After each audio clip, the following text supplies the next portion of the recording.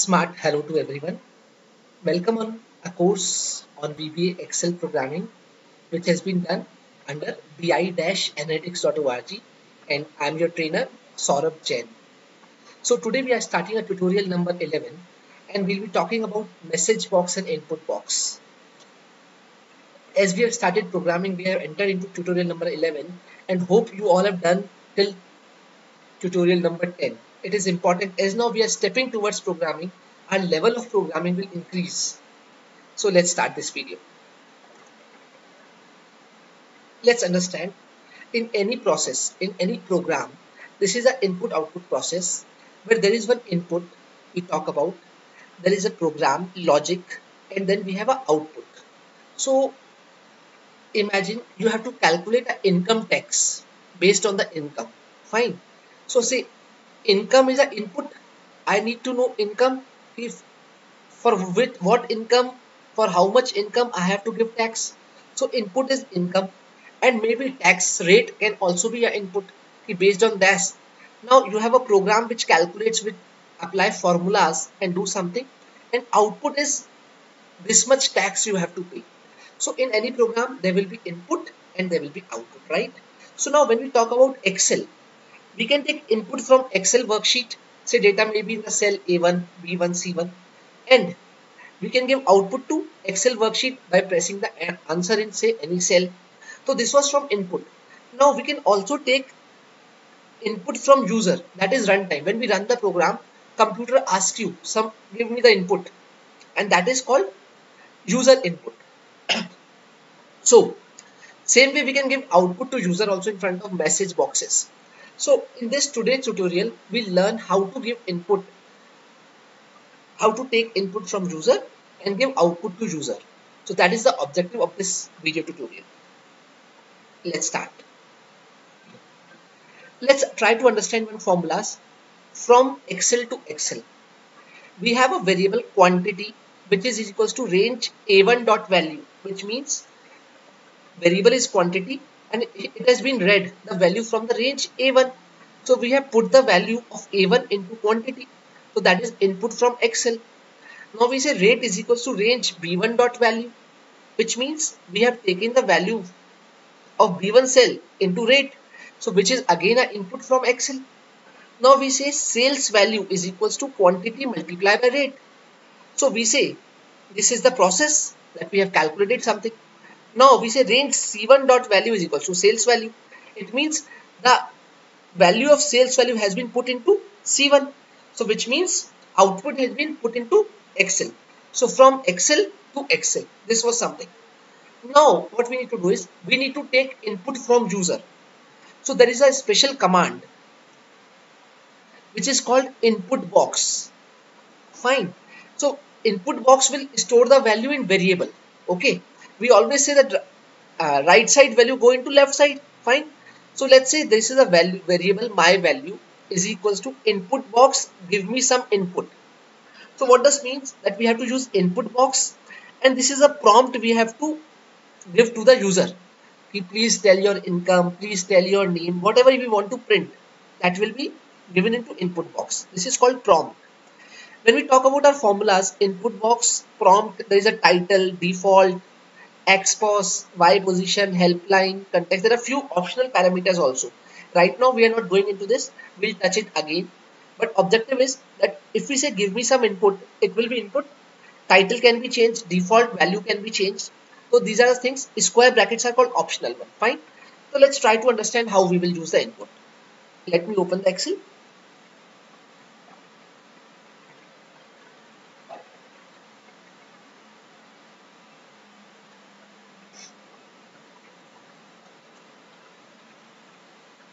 Now we are into developer tab, VBA. I'll open insert module. Fine. Now we have option explicit. Hope you all know, because option explicit helps you to make sure that all your variables are declared. We have touched in the last video. So now let's say sub input underscore example. Fine. So this is our sub.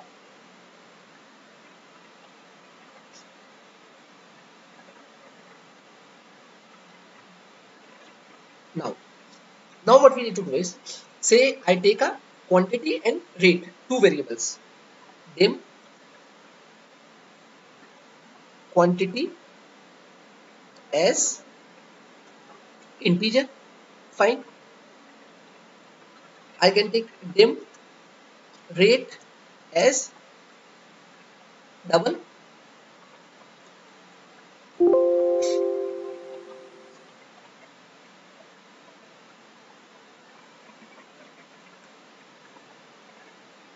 Oh, I read IN instead of M. Dim rate as double. Fine. So now we want to ask user the quantity. Fine. So that will be stored in quantity variable. So I say quantity is equals to, now listen, input box, fine, bracket open. Now we will write in inverted comma what we want to say. We say, please tell the quantity. Inverted commas close and bracket. Whatever we type in inverted comma, it goes as it is. Fine. Enter. So this is our program.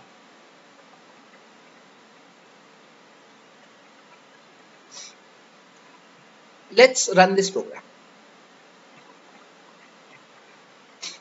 So you have, please tell the quantity, and say if I enter 34, enter. Program finish, because we have not done anything right now. So this is the way input box works. Fine. If we can also say comma, say it says to you title. So I can in inverted comma write welcome. Let's see what happens. I will rerun this program. Run. So this welcome comes in the title box like this. So it doesn't matter much. We can change the title, but by default it was Microsoft. Right now it is please tell the quantity. So I can again add 34. So this was like this. Fine.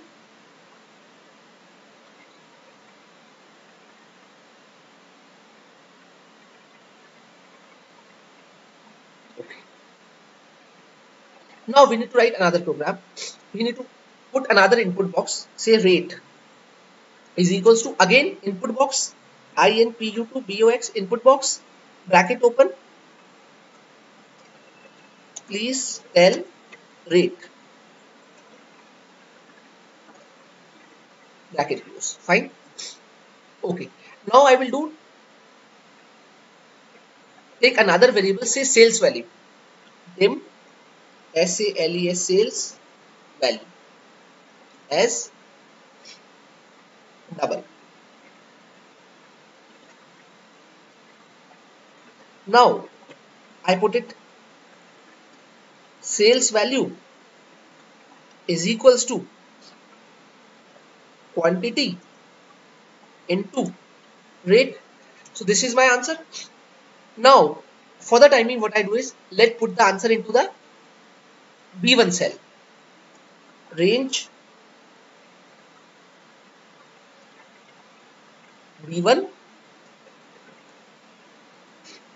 dot value is equals to sales quantity. Fine.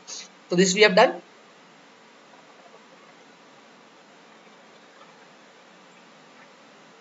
Now let's run this program. See what happens. Run.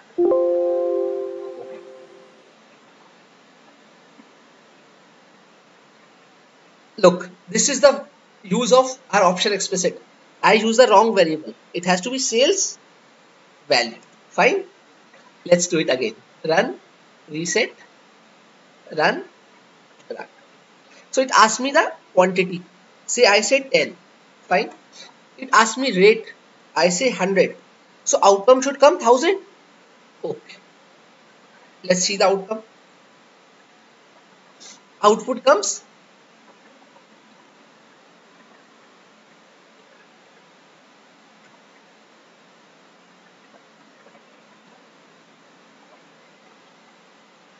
here comes our output 1000. Fine. So this was done. What we have done is, we had taken input from user and put it into Excel. Fine. So this has been done. So we all know how to use input box.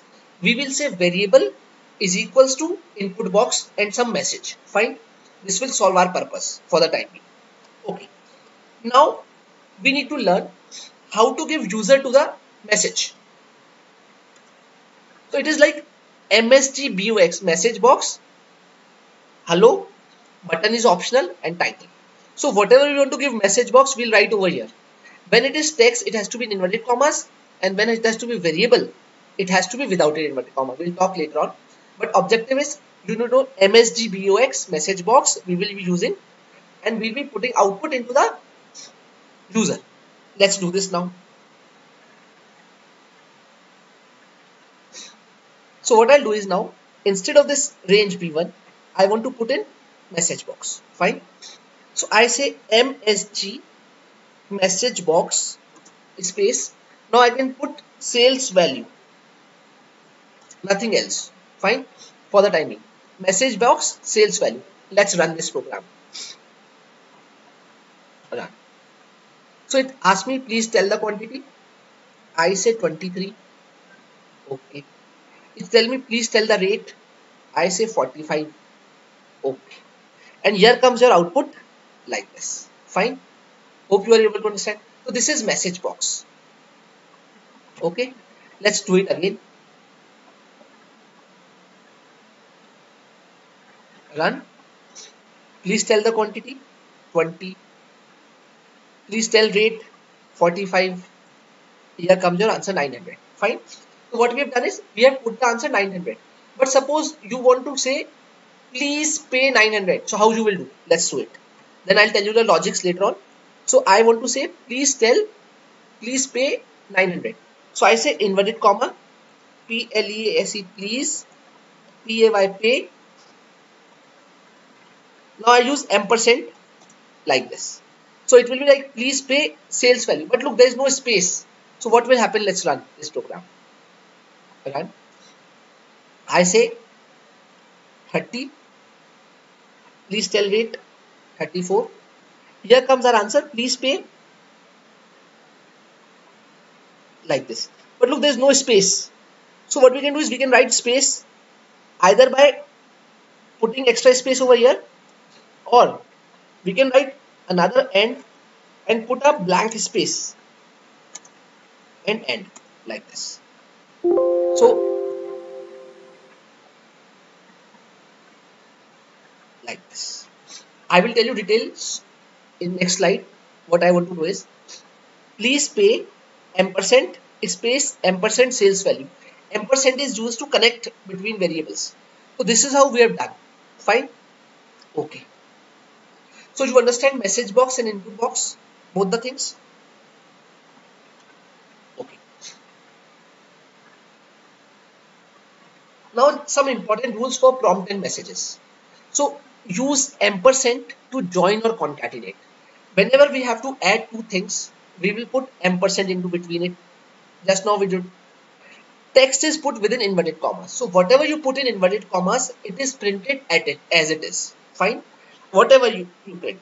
If you will print sales value in inverted commas, it will print sales value. It will not print the value of sales value. Fine. So whatever has been put in inverted commas, it will be print as it is. Remember the logic. Don't put the value. Whatever is in inverted commas will be put as it is. Fine. Variables to be placed as it is without inverted commas. So whenever we want to put value of variable, we will not use inverted commas. Fine. Use VBLF for line feed, which means if you want to enter, you want to display output in two lines, we will use VBLF, and VB tab for some space, and inverted commas blank space for blank space. Just we did when we want to give some blank space. Fine. So let's see these rules again and let's do it again. So message box, please pay ampersand ampersand sales value. Say I also want to write welcome. So see, what I'll do is message box welcome space and one ampersand. Fine. So now when I run this program, please enter quantity 34. You have welcome, please pay. Now what I want is, I want welcome in first line and please play in second line. So we will use VBLF, which is a keyword, VBLF, fine. So what I'll say, welcome. Now I add ampersand. Now I say VBLF. It has to be without the inverted commas, fine. So VBLF is like a next line. So I say run. Now see the logic. 45, enter. 45. Achha, see, this is Microsoft Excel. So if you want to title out, you can write title also. I will tell you how to write title. Okay, 45, 45. I now say okay. So see, welcome, please pay this, because we have done welcome, enter VBLF, please pay like this. So here comes our answer. Fine. Now if you want to change this also, so you can say comma. Now it asks me of various type of buttons. If I say VB critical, it will give you a cross red. So there are various type of buttons. You can change the shape of this message box buttons. Like you have, see. So you have various type, VB critical. So they are just the look and feel how button look like. By default, it is VB OK button. Fine. So you can just blank this, leave blank. Now you can say hello. So when you write title in hello, you can take the help from here also. Now when you run this program, now it will not use Microsoft Excel. Please enter. I say 34. Now 34. I'll tell you why Microsoft Excel comes. In the output, it comes hello because I have changed for Microsoft Excel. Fine. So there comes hello as a title. Generally, we don't think of much of title. It is like a for developers, but our objective is to learn the coding, what we want to do it. Fine. Okay. So let's see this code again. Look, in quantity, I wrote the title as a welcome, but in rate, I did not write a title. So because I did not write title, it showed by default Microsoft Excel. Sales value like this. So hope you are able to use now input box and message box. It's very simple. Quantity is equals to input box. Please tell the quantity. Whatever you enter into the value, it will go into quantity. Fine. Rate again, and then message box, the value. Fine. Hope you are able to understand. So now we can take input from Excel and put user output. So now we have combination, like we can take input from user or input for Excel, or we can give output to user or output to Excel. Now we can make any combination. Say I read the input from Excel and give output to user, or what I can say, I can take input from user and give output to Excel, or I can take input from user and give output to user. So there are 4 combinations. You can decide what you want to do. This is just a starting of the programming. We'll do now lots of things that will give, when we learn if-else programming, loops, then it will be a huge fun. You'll get a power of doing all these things. Okay. Now,